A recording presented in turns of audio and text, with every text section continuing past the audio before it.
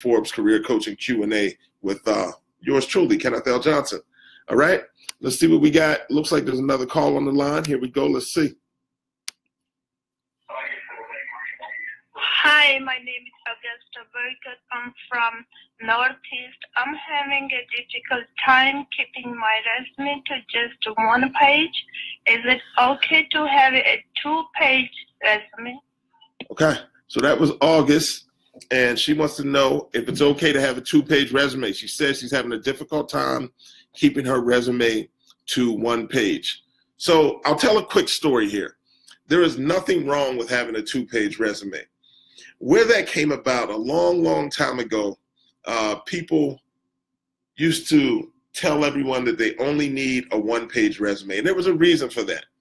One, people used to put their resumes on this really expensive paper, and it was much cheaper to have a one-page resume than a two-page resume because you were actually buying sheets of paper, parchment paper, or whatever it may be, a high stock, high grade resume paper.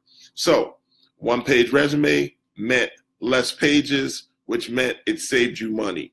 Also, prior to people submitting information online and prior to the internet, people used to actually hand you their resumes in their hand. They would take a piece of paper, their resume, and hand it to you. So with that being said, your resume was mobile. And when your resume moves around, sometimes things get lost. So if you have a two-page resume, there are chances that people might lose one of the pages. So your contact information is gone. There's no way to get in contact with the candidate. So it's just best to have your resume on one page. Now, those are the two elements that started that discussion, the one-page, two-page resume discussion. Here's the deal. My suggestion is that you only go back 10 years on your resume, and if you do go back more than that, only go back with experience that is relevant to the position you are currently applying for. It's all right to have a two-page resume if you have the experience and if the experience is relevant. So you can have a two-page resume.